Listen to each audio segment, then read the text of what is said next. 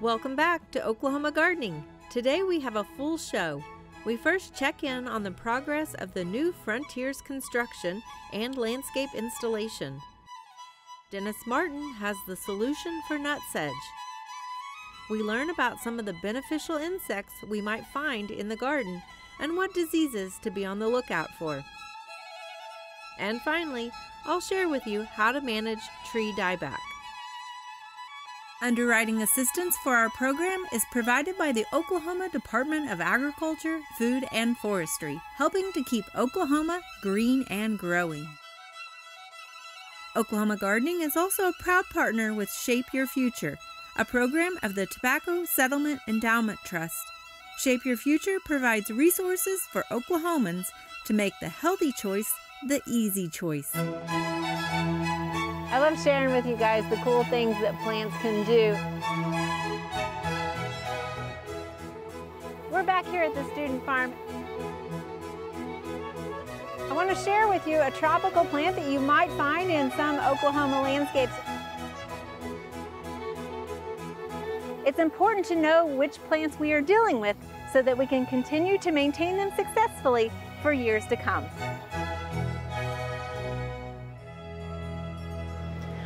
We're back inside the construction zone of the new Frontiers Ag Hall that will soon be open to students come this fall. And we're following up again with Ouellette with Landscape Services. Thank you for joining us out here and letting us in this construction area. But we're at a critical point, right? A lot of the construction's starting to wrap up. Tell us what the next phase is. I really do feel this is probably the most crucial part of, the most important obstacle that most people probably don't even realize how important it really is. I mean, in order to have your soil have the right type of soil for the right type of plant material. So it's the bed prep plan.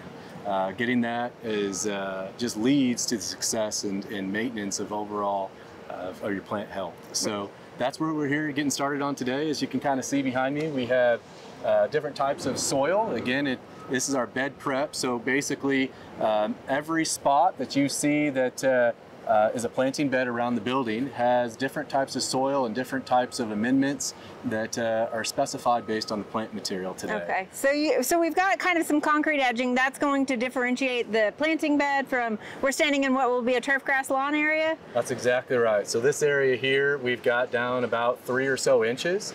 And we're going to come in after we finish the bed prep of the planting beds, which is going to be up in this little area on the south side.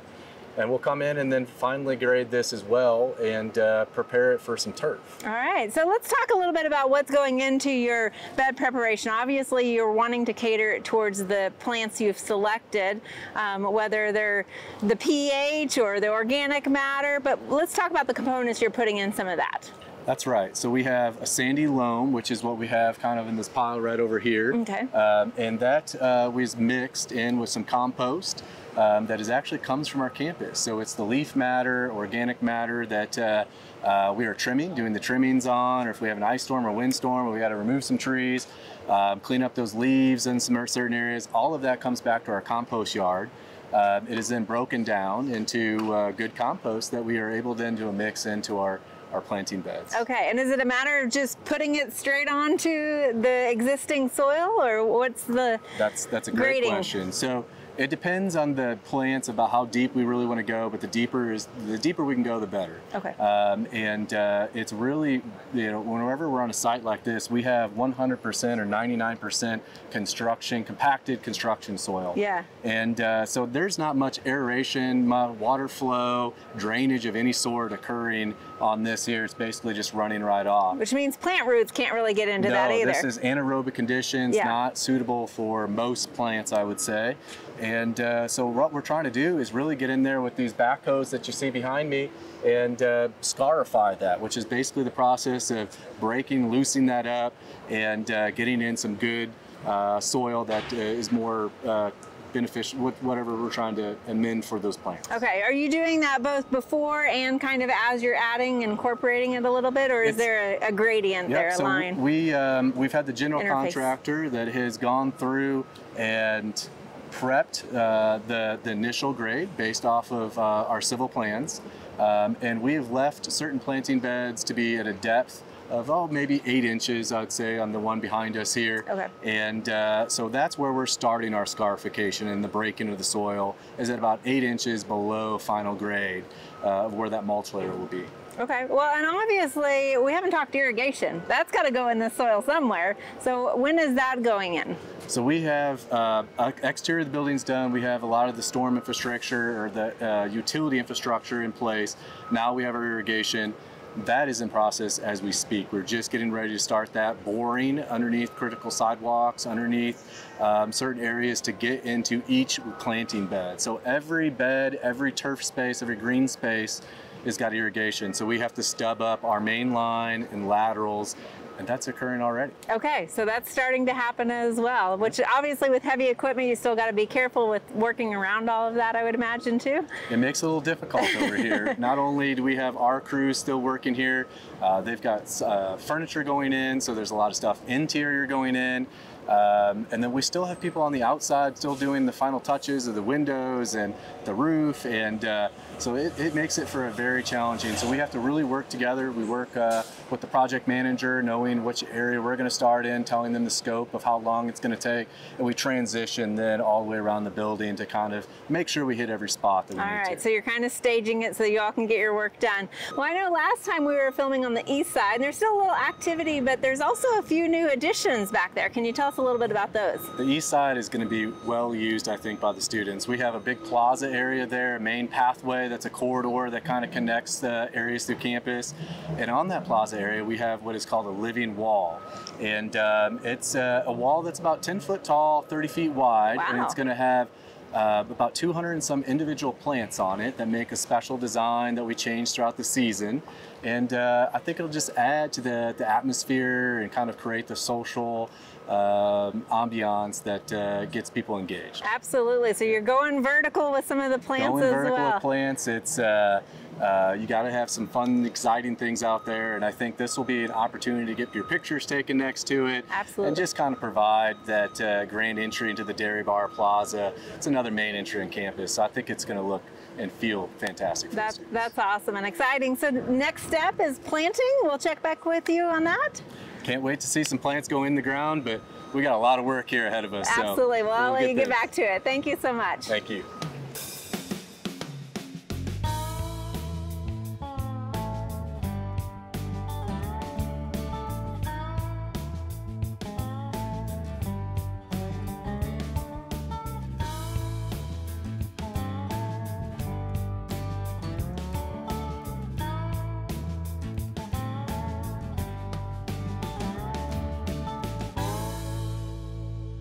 Our summertime heavy rains and also following substantial winter kill in Bermuda grass has led to a lot of complaints and questions regarding sedge invasion in lawns and landscapes.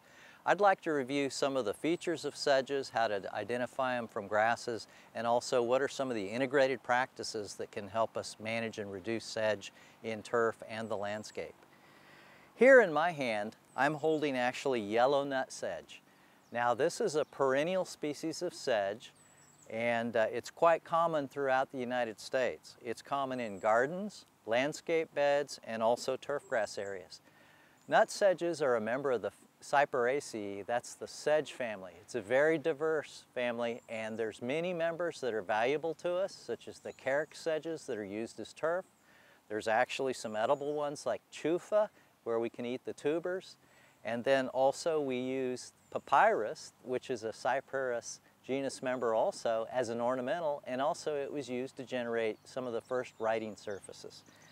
Now in our landscapes, we can get sedge invasion into ornamental beds and also into lawn areas.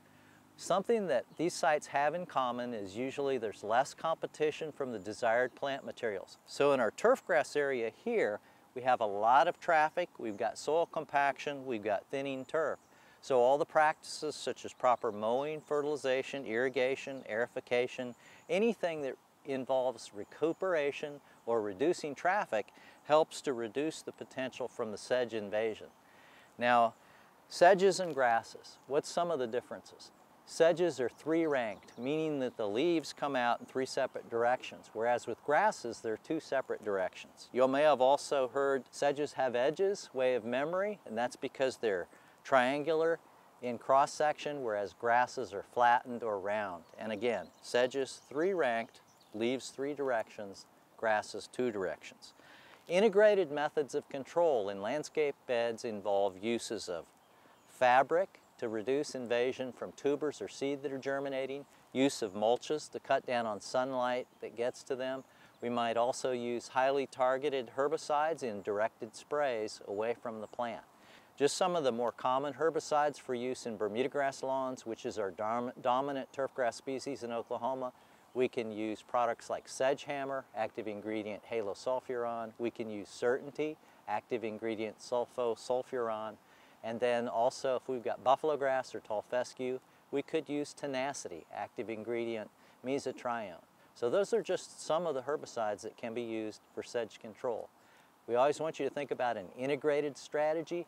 Think about healthy plant materials first, exclusion, then turn to herbicides later on. And you should be able to get very close to 100% suppression or control of the sedges.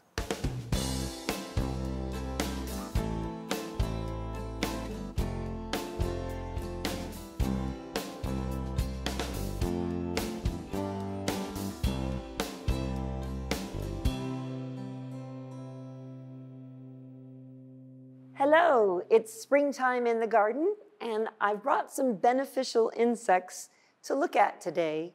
Now that plants are growing and the sun is out, we're seeing a lot more bugs in the garden, and sometimes it's difficult to tell whether that bug is a good bug or this bug is a bad bug, especially since there are some types people are unfamiliar with.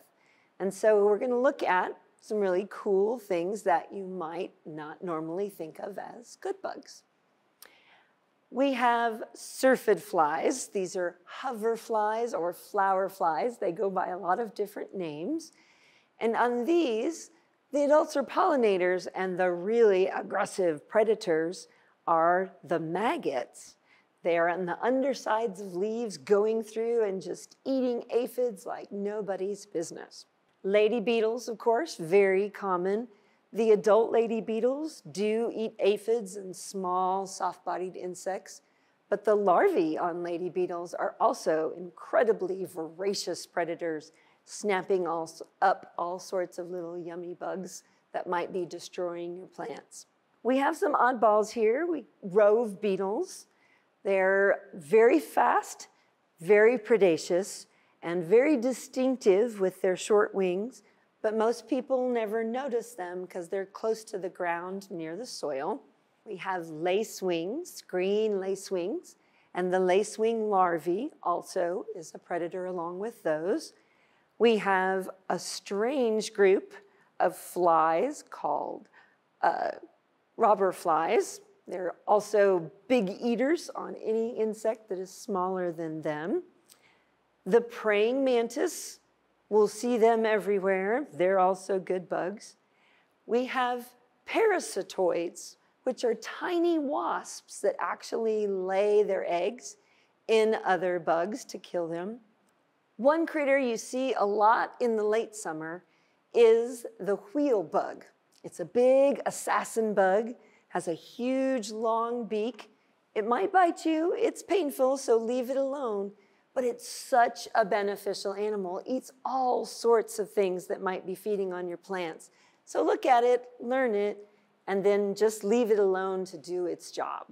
For more information about beneficial insects that you might find in your garden, check out this fact sheet.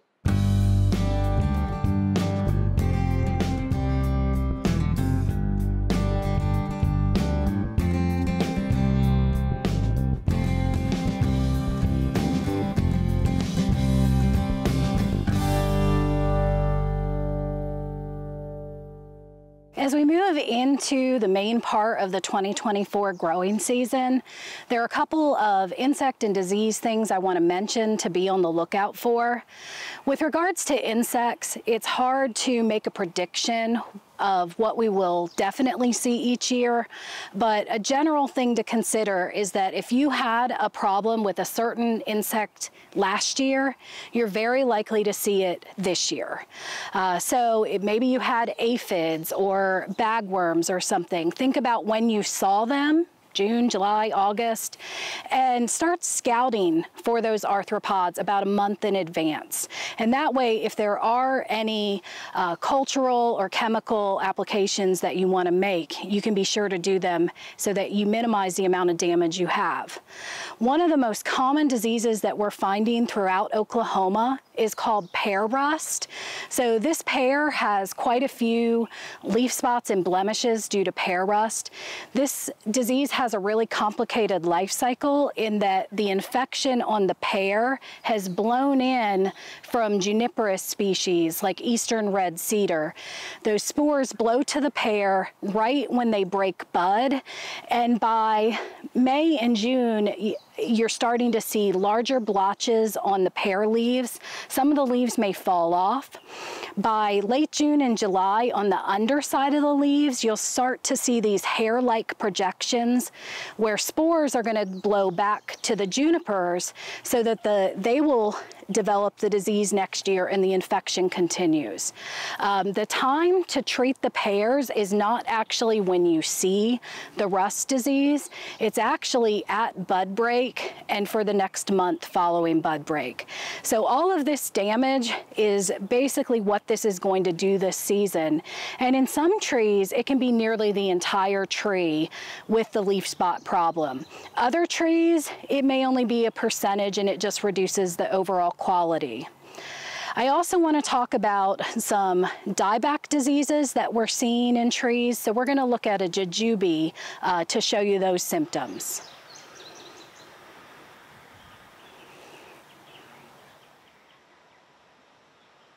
Oklahoma's weather the past few years has been pretty crazy with temperature extremes, drought, wind, hail, ice damage, and all of those injuries create small cracks and cause our trees to either be weakened or stressed.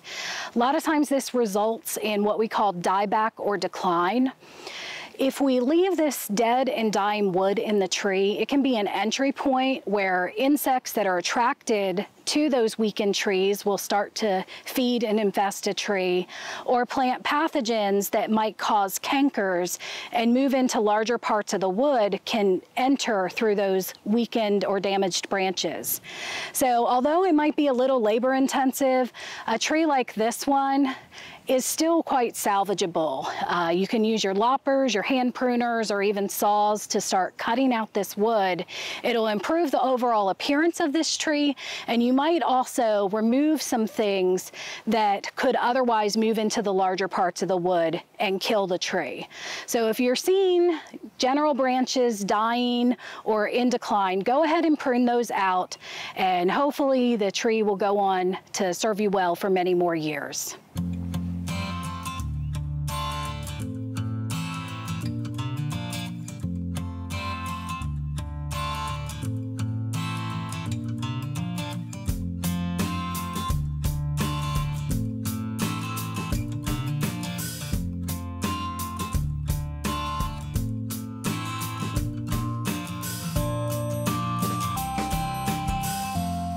Today we're looking at pruning up this jujube tree, and what we're really doing is pruning it because it's sort of been neglected for the past couple of years, and every season we look up into the canopy and we see that there's some dead branches in there. And when you're pruning anything, one of the first things that you should cut out of any plant is the dead plant material. So you can see we have several branches in there that have just declined and have decided to die on us, but then we also have some that have actually ripped back. So it might have been because of an ice storm or something like that. And we want to make sure that we're cutting these out, that we actually have clean cuts so that we don't have that kind of tearing on the bark that we can see up there in some of this. So that's the first thing that we're going to do. But I also thought this was a good opportunity to kind of talk to you about water sprouts versus suckers. So if you look up here in the canopy, you'll see that there are some branches that just go, like this one right here, that just go straight up, very vertical into the tree canopy. And those are what is known as water sprouts. Now, a lot of times when trees have gone through stress or something like that, they tend to have this physiological response where they are just trying to get vegetation up there in order to continue photosynthesizing. And so that is that response. Basically, they were dormant buds that decided to break, and they pushed those quick branches up there in order to get more vegetation. So that all those water sprouts might have been a result of some of this dieback that we have over here. And you can see that overall the tree's got plenty of leaves on it. Those are some older water sprouts. But water sprouts, because they grow so quickly and they grow straight up, a lot of times they can kind of deform the canopy of your tree. They're just trying to grow up and get to the sunlight. But that kind of creates a weak bond with the branch that it's attached to. So that makes it more susceptible to ice damage later on. Now, it is possible to go ahead and, if you really lost a lot of branches on a tree and all you had were water sprouts, to potentially train one of those water sprouts into becoming a new branch. But really, you can see we have a lot of good healthy branches here. So we're going to make sure that we prune out any of those water sprouts so that we don't have potentially more damage as we go into the future. Now, down below here, what you see, these are actually suckers. So water sprouts are in the tree. Suckers are the roots that have dormant buds that are breaking and coming up. Now, a lot of times we'll see this on especially grafted trees. And again, this can be a response of stress. So it might be that there was construction or soil compaction that occurred around here, again, causing those roots to think, oh, I need to put more vegetation up in order to increase my photosynthesis and sugar. And so they're doing this. Now, on a jujube, and like other fruit trees, a lot of times they are grafted. So what we have up here is actually a thornless cultivar, but down here, because this is growing off of the rootstock, not the scion, it actually is a different type of jujube. And you'll notice you have to be careful with this because it has thorns on it. So that's kind of a concern here, is any of these suckers that are coming up have thorns versus the main primary tree that we're trying to cultivate and grow here in the garden. So when we have this, we're just going to use our hand pruners and go ahead and clip these down. Now you can see here we're in a lawn situation. So if these do decide to resprout, one easy way of maintaining these is just simply to continue to mow around it. You just want to be careful around the base of your tree and not hit the base of your tree with your mower or weed eater or anything like that. There are some products on the market that talk about kind of suppressing sucker growth. Now, there haven't been a lot of research on those, and you just want to be careful that you're not spraying any herbicide on these, because sometimes that herbicide can translocate and cause some damage to your primary plant that you're wanting to keep. So at this point, you got to gather some equipment. Obviously, hand pruners work on this, but when we're going up into the canopy, we're going to look at some other equipment. So we've got our ladder here. If you're up on the ladder, make sure you're using your safety precautions, safety glasses, having somebody to help hold that ladder for you. And then there's a couple of different tools that we can use, such as your loppers. Some telescoping loppers will help you reach a little bit more. If you're a bit more cautious and don't want to get off the ground, that is perfectly okay. They have telescoping saws that you can use. And the nice thing about those is they kind of will get in there. You have to have some good arm strength to kind of work those. But they also have a string on there that you can pull that string, and it also acts like a little hand pruner, so you can clip some smaller branches off of them. Now, we also have a pole chainsaw that we can use. It is a bit heavier, keep that in mind. So when you're using it, it is heavier, but it also is a lot quicker. You don't have to kind of have that sawing action yourself with your arms. It will do it for it. You just want to be careful, because of that blade is a little bit wider, that you're not unintentionally cutting something else on the top side of that blade as you go up into the canopy of the tree. So at this point, we're going to go ahead and finish up our suckers here and then move on up and clean this tree.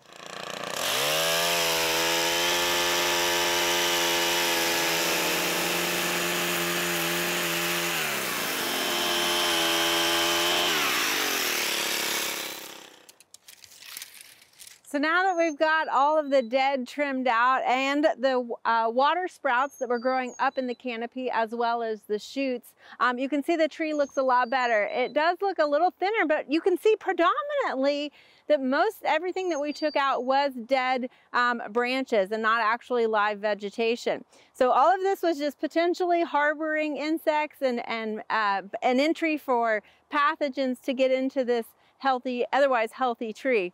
And the good thing now is when we are able to harvest our jujubes later in the season, we won't be contending with all these dead branches in the canopy.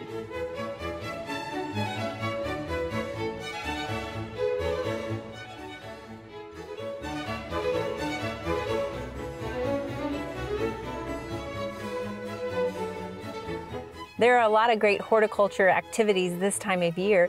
Be sure and consider some of these events in the weeks ahead.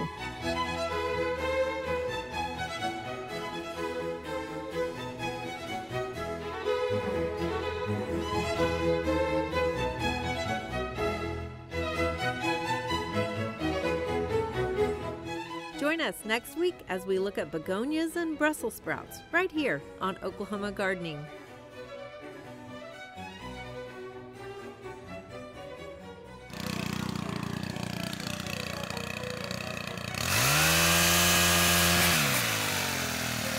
You throw one like right at the...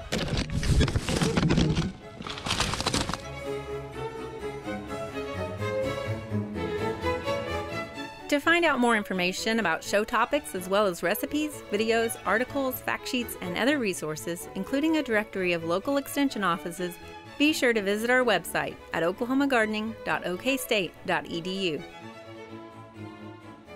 Join in on Facebook and Instagram. You can find this entire show and other recent shows as well as individual segments on our Oklahoma Gardening YouTube channel. Tune in to our OK Gardening Classics YouTube channel to watch segments from previous hosts. Oklahoma Gardening is produced by the Oklahoma Cooperative Extension Service as part of the Division of Agricultural Sciences and Natural Resources at Oklahoma State University. The Botanic Garden at OSU is home to our studio gardens, and we encourage you to come visit this beautiful Stillwater gem. We would like to thank our generous underwriters, the Oklahoma Department of Agriculture, Food, and Forestry, and Shape Your Future, a program of the Tobacco Settlement Endowment Trust.